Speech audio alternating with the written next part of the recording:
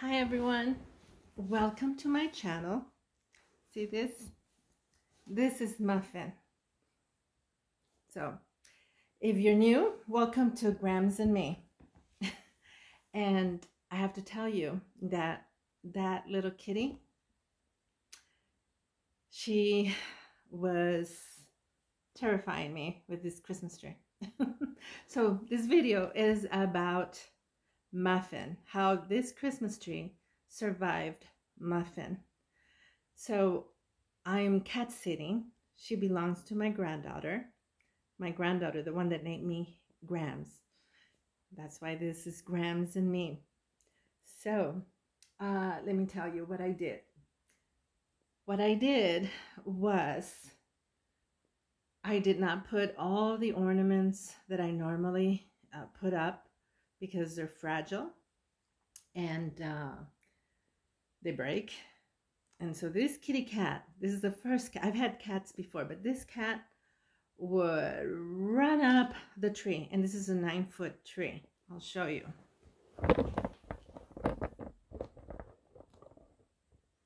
So I'm already taking things down. The house is a mess.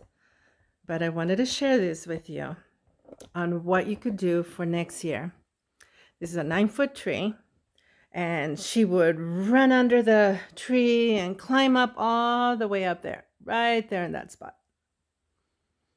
So what I did, actually, I didn't know that that would stop her, but I found out. So that's why I'm sharing this with you. I put big boxes for their Christmas presents. I still have them there. These are the gifts I bought for myself. I haven't opened them yet because one is a silhouette and I want to share that with you. But let me tell you, when I put the gifts on there, she stopped going up fast. It's kind of dark, I think. We're losing light now. So once I took them off, once, I gave out the gifts and all, the cat started fast running up the tree again and shaking it. This tree would shake. So as you can see, that it's like a rose bush. You could use it as for a flower arrangement. And I bought that at Joann Fabrics. And I was gonna make a flower arrangement. And then because of the cat, I decided, you know what, instead of putting my angel that might fall and break, I put that up instead, and it worked out well. So it would shake and it wouldn't knock it down. And I mean, it wouldn't shake, the cat would shake it. So here's some little ideas. Since I didn't put up all my breakable ornaments, I did put a few, like here's one. And what I did is I made sure they were fastened where the branch was bent over, like this. So it stays in and kind of clamped it. But I bought these, as you can see, these are picks. See, and I bend them. Can you see how I bent the picks? And then I hung them up like an ornament. See, these I bought, that I bought at Hobby Lobby, and they come in also red right there. You can see red. And I bought this at Hobby Lobby, and I bought this back in November, and they were all 50% off. Everything was. I don't recall ever seeing that before. It's 50% off. Just a few items, but everything was 50%. It was an expensive day. So these are picks. Can you see? So that way the cat wouldn't break it. And often she would knock them down and I'd have to put it up. And my branches opened up.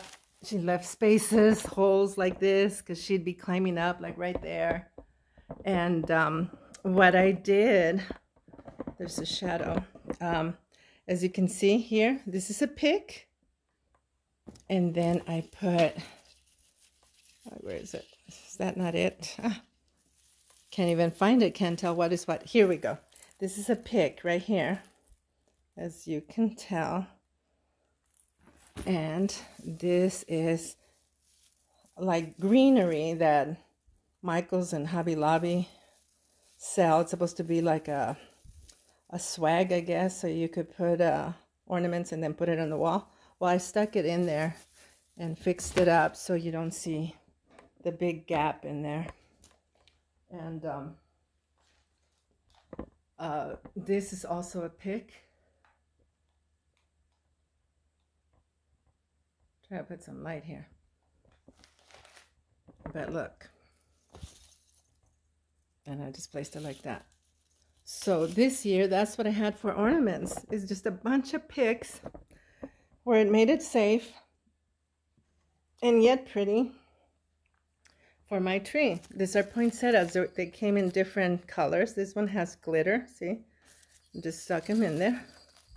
And you could see it looks pretty good, even though I don't have all those fancy ornaments. I put a few. This I bought this year too. It's not fragile. Here's a little poinsettia bush, and just stuck it in there. And let me see, here's another. Oh, this is a wreath, actually, a little small wreath that you can use also around candles. And but it's called a wreath, but it's kind of like a candle ring. And so I also put that in there. So here's another pick, a different type. Here's more of those styrofoam balls. Here's another pick, a different kind. Here's another one. It's different. Different type. See? Ah, this fell. Here's another big pick. So that's my tip for you on how to keep your cat for a little while out of the tree, at least not running fast. It would be to put those boxes underneath. So get your presents ready and wrapped. And that way she slowly goes up. Look, there she is. Muffin. Hi, Muffin. See her? What are you doing, Muffin? Did you see her jump up? Yeah. That's why I'm taking it down already. But anyways, I did put stuff that was not fragile. And that way you can still celebrate Christmas and enjoy Christmas with your cat. There she is, Muffin. So another thing, you know, my tree never tipped over is because it has 4 legs that kind of go out like that. And so it doesn't tip over. But if you only have 3, that's when it makes it a problem. And so the picks, the poinsettia flowers, here's another flower. This one's made out of like velvet. And see, just stuck it in there. Oh, here, this is another. See, look at how big that is. See, and I just stuck it in there. And so if you don't have a cat, this is still good. So you could cover up those big gaps after your branches start falling down. You know, it will cover it up. It won't look, you won't see the big gaps like right there.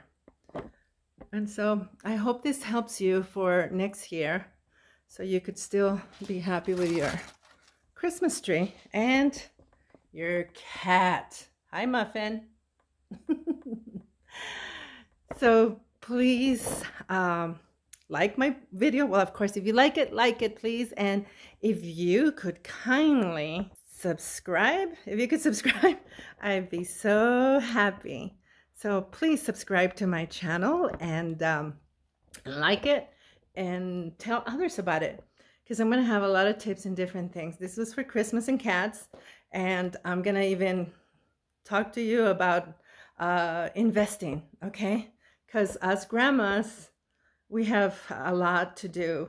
You know, we have to travel, be a woman, and we still have our grandchildren to do crafts with, but we're still a woman. So I love you, and have a good day. Bye-bye.